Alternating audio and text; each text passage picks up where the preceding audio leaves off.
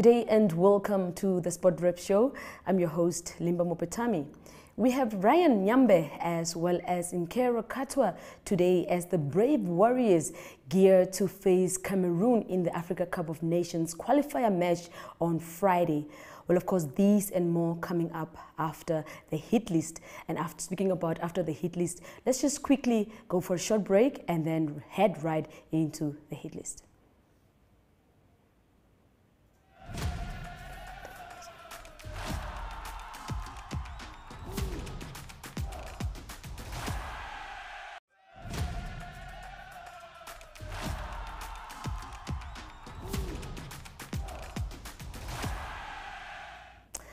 Well, of course, now kicking off the show, excitement is building for this weekend's second edition of the PSG Capricorn Group Ride the Riches mountain bike race, which will take place at Haya Lodge on the outskirts of Windhoek. Namibia has so far collected 26 medals after 2 days at the South African Sports Association for the Physically Disabled National Championships, which will conclude in Cape Town today. Namibia sent a team of 40 athletes to the games in South Africa. Moving onwards, the MTC Namibian Netball Premiership kicks off over the weekend in Otjiwarongo. The league will see 12 clubs competing for top honors. The director of Sports Jo-Ann Manuel had this to say at the recent launch of the league. So have a listen to this. These opportunities are not only created for our ladies to play netball, but they are also facilitating employment for our players. In NDP 5, we are articulating that we should contribute 2% of employment through sport. And what netball is doing is helping us to reach that milestone. We are grateful that football is back because equally most of the players are recruited, employed by the clubs. By employing the sports sector, creating employment, we are contributing to the GDP of the country. In Harare Prosperity Plan, we are advocating for sport professionalization. We are fortunate that Netball Namibia agreed that they go with us to pilot this professionalization project, to start with them to see what should we actually have in place if we want to escalate it to the rest of the sport codes. Now MTC, for you, you might be giving money, but for us, you are creating an opportunity, you are enabling the citizen to capacitate and take care of themselves. I remember when I started some time ago, there was a time where we were very active with women football. And then in between, we could not find a sponsor for the league. You know what the ladies told me in the absence of a league? We had about 3 to 4 girls that got pregnant. So sport is not only an enabler, it also rescues us from things that are not supposed to be. That's why I'm saying that MTC, you are creating an opportunity, you are capacitating the nation, and for that we thank you.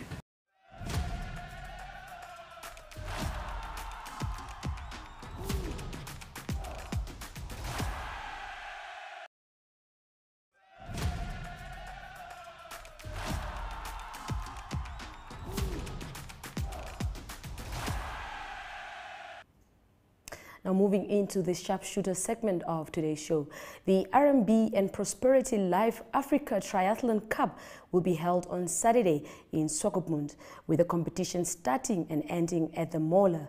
The Namibia Triathlon Federation successfully hosted the Africa Cup in Swakopmund last April, which attracted athletes from more than 10 countries.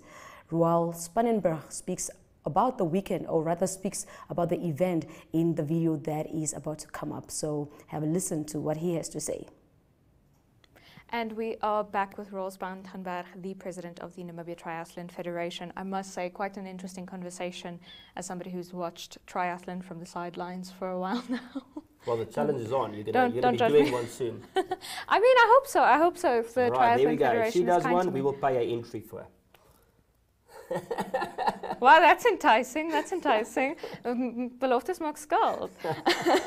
Okay, so tell us a little bit more about that day that I now have free entry to. Okay, great. So Swakopmund that day will become a triathlon hub. So the entire event will be situated around the main beach, the Mola area. All right. So we'll be swimming in the Mola. We will be using the parking lot in front of the Under Mola holiday apartments. That parking lot will become a triathlon village for the day. There'll be tents, there'll be food, there'll be drinks, music, a big screen TV. You guys are there. There's MCs coming in, so it's going to be a fun vibe. All right. So that is where everything's going to happen. That's where the transitions are. The bike course runs into town. It actually goes all the way down Velvicha Street past the Dome and back. We close off the entire road, so no cars, just bicycles. The run is on the promenade, Strand Street and the promenade. That is also closed off for the day. It's just for runners.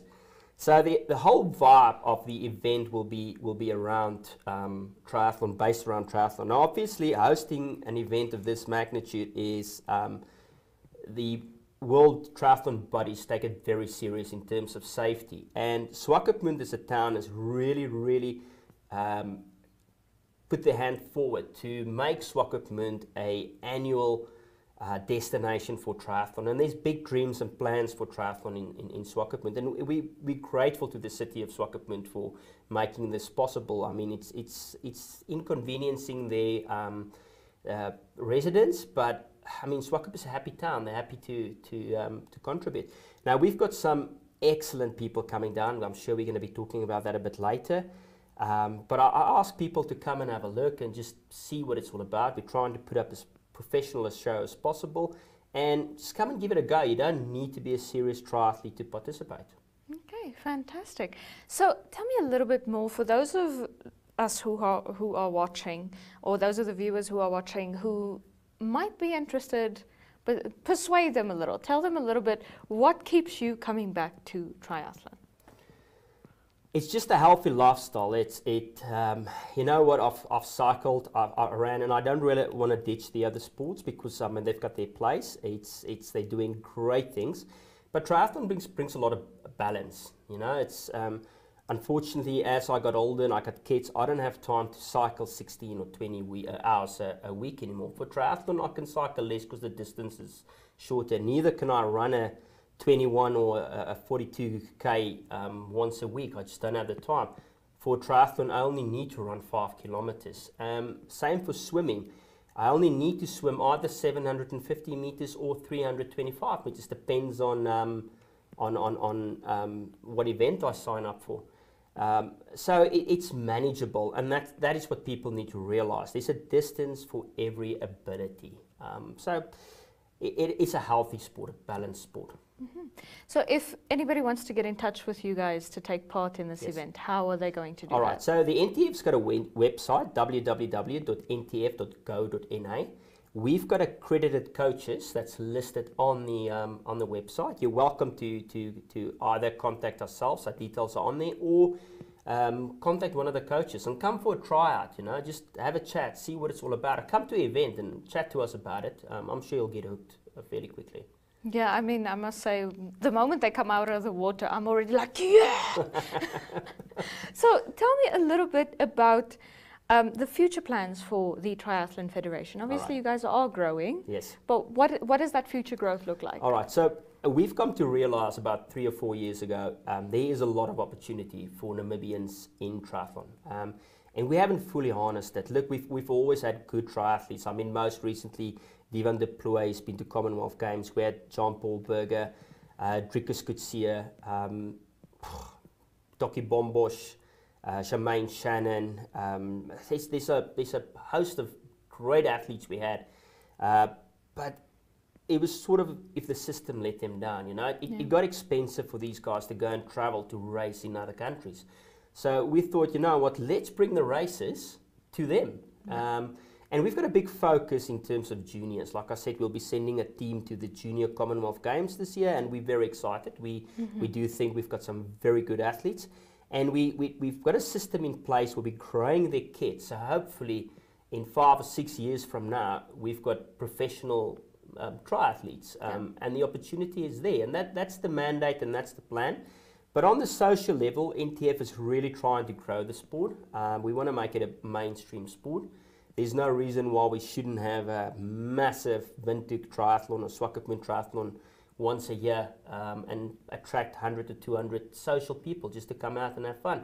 And then obviously long term, there's plans. We would like to host events like the Ironman. I don't think that is far off. That is in our reach. It's almost there. And I think that'll just change the sport of triathlon forever. Okay, fantastic. And would you be able to expand a little bit more about triathlon's place on the world stage? You know, we've now sort of carved a place for ourselves in athletics with Christine Mpoma, Beatrice Masilingi, cycling with Tristan and all these guys. What is triathlon's place on the world stage in Namibia? All right, so triathlon as a sport worldwide has taken a remodeling. They're really trying to make triathlon attractive. So the beautiful thing about triathlon is that it's so concentrated in one area, is spectators can actually see the whole thing and not just when somebody goes past. So they've made triathlon as a sport much more attractive to the viewers out there. Unfortunately, we are maybe 3 or 4 years off from having a superstar on the circuit. We were well on our way last year. Unfortunately, a few things, some athletes changed. A few things happened to athletes, but we've quickly recouped. And I think 3 or 4 years from now, we'll have some very good athletes on the world circuits. Okay, fantastic. And then, second to last question. I wanted to make that the last question, but I'm enjoying this conversation. So, tell us a little bit about the history of triathlon. Where exactly does it come from? When exactly did it start? Because for a lot of people it may seem like it just kind of fell out of the sky, but obviously it has a long track in Namibia. Could you tell us a little bit about the history of triathlon? Triathlon in Namibia is actually a very old sport. It's been around for a long time. I've been trying to dig through the history to find some information, but I mean in the 80s, Namibia had a massive triathlon following. And a few people know, but we actually hosted triathlon cups, Africa Cups, all the way back then. It used to be at Marienthal at the Hardap Dam. And I mean, athletes like Toki Bombosh, those guys were the local legends at the time. And few people know, but Toki just came short of qualifying for the Olympics way back then. So triathlon it's been coming for a long time, and only the last 3 years have we sort of made it mainstream. And I think we're riding the crest of the wave now. It's a good time to be a triathlete. Okay, fantastic. And then we have a tradition on Flex where we share health and health tips with one another. Do you have a health tip to share with our viewers? Yes. Get up early. Watch the sunrise. I think there's a lot of value just in our busy lives to get up early and make some time for yourself. Life seems to run away from us these days. But before we close off, I want to add that we've got over 40 pro athletes coming to this event. And I might be wrong, I might be right, but I think this is the single largest event in terms of pro athlete attendance. And what I mean by pro athlete is nobody from Namibia. It's all professional athletes from across the world. We've got athletes coming in from America, from Japan, Kazakhstan, Europe, Great Britain. Obviously, there's an African, South Africa, Mozambique, and all of that. But at the moment, we're standing in 40 pro athletes that signed up that'll all be racing on that day. And something tells me that they actually wake up and watch the sunrise. Of course, they train. They train that time in the morning. I must say, there is nothing like jogging at the sunrise. No, or swimming. Try I swimming that time in the morning. I should. Yeah. Now I've got a lot of things to do. I have to go swim. I have to go cycle. I need to go I need to go get my affairs in order. What exactly do you need for registration? Nothing. We've already signed you up. Just give us your full name and date of birth, and you're signed up. Do I get like a? We will get somebody to accompany you the entire event. Do I get like a little badge that says like honorary guest or something? No, we can do that. Oh yeah. Woo! Okay.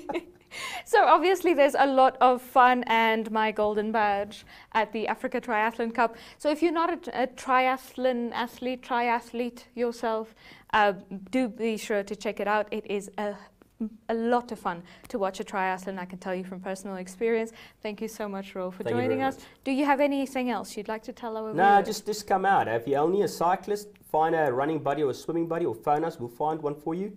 Or if you just want to come out and have coffee and have a look at us, just come around for a chat. Come and enjoy the day. The more people we've got there, the bigger the event grows, the happier the sponsors are, the bigger we can go next year. Okay, great. And the cooler it is that I have a special guest badge. All right, we're going to be holding it to this, bets on her. I'm going to be holding you to this. Great. So we still have a jam-packed show for you. Thank you so much for joining us for the interview segment. We will be right back with the rest of Flicks. Thank you.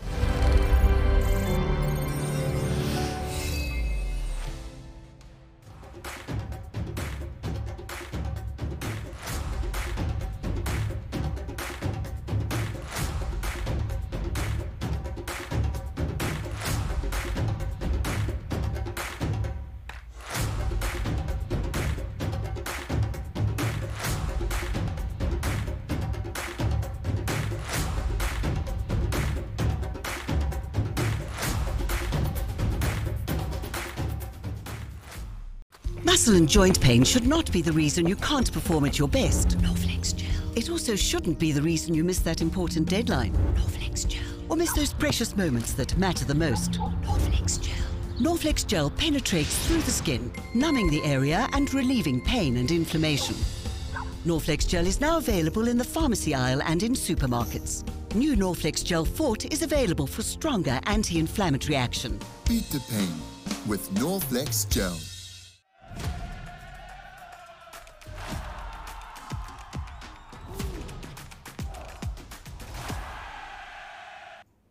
Now heading into the Game Changer segment of today's show, the Brave Warriors of Namibia will face Cameroon on Friday in the Africa Cup of Nations qualifier match.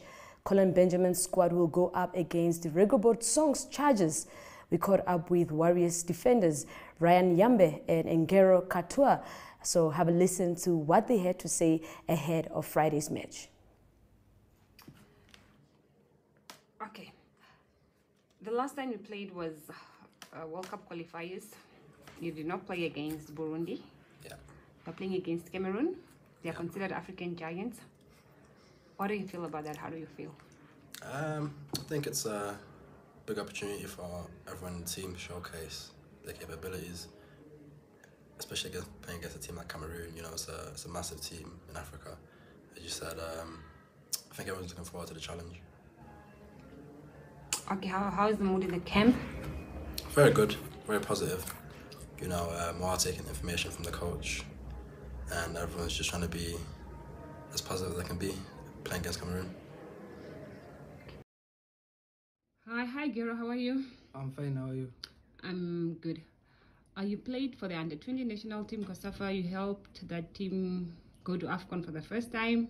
You played Kosafa last year for the national team. Now you are back for AFCON qualifiers against Cameroon. Tell me about the experience of being here. It's a very good experience being around professional footballers. You learn more from them, and I'm very happy to have gotten this chance. And I'm very confident going in the game against Cameroon. How are the preparations going? The preparations are going very well so far. What do you expect from the match? Like you're playing against the likes of Vincent, them big names. It's going to be a very tough game. It's going to be a very physical game, but I'm prepared to push harder than ever before, than I've ever pushed before if I get the chance to. Okay, thank you.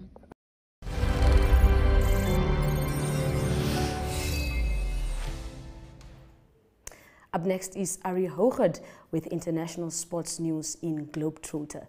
Don't move an inch.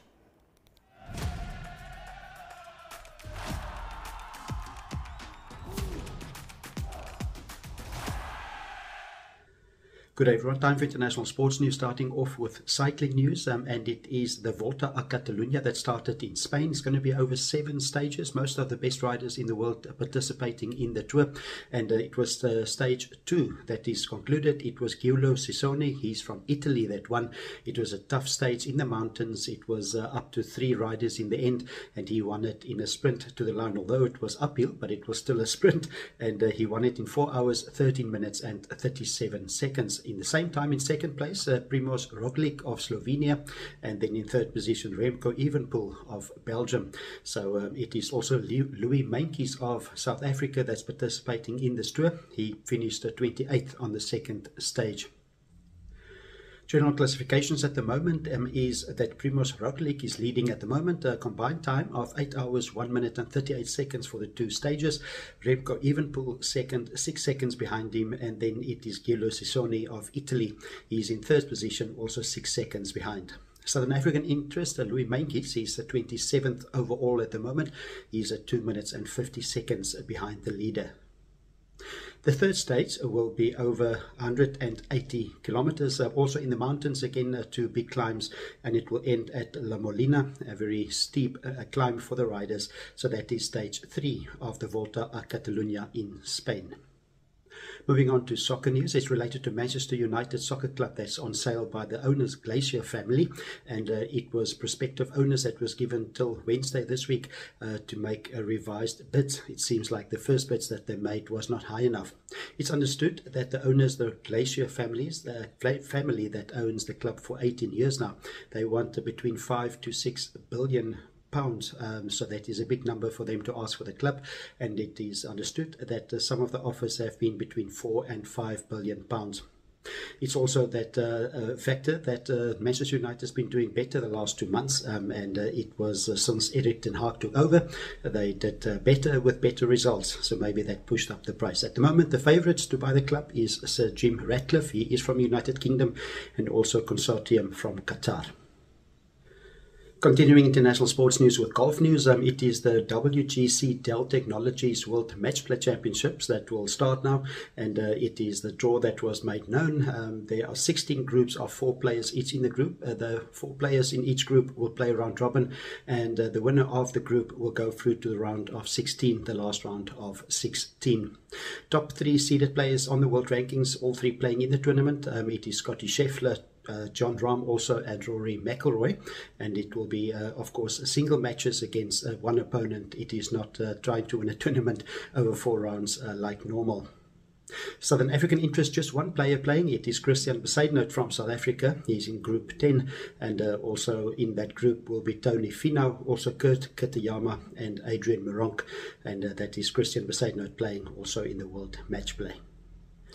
Closing off today's international sports news with tennis news, it's the Miami Open that continues or started this week. That was after the Indian Welsh that just finished the last week. Most of the players, all the players that played in the Indian Welsh tournament, also in action this week.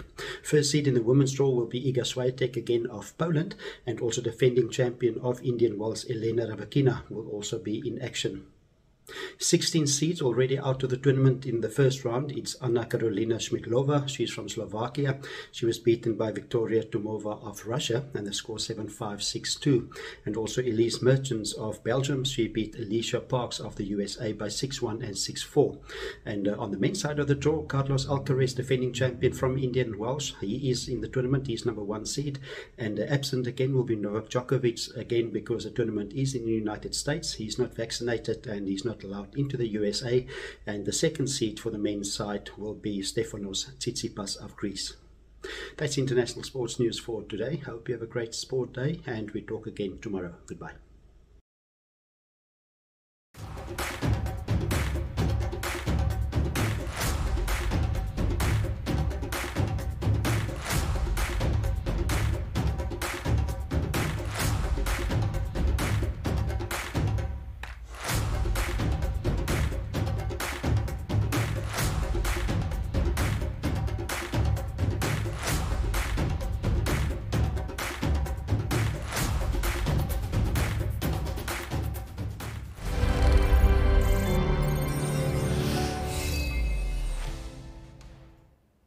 That brings us to the end of today's show.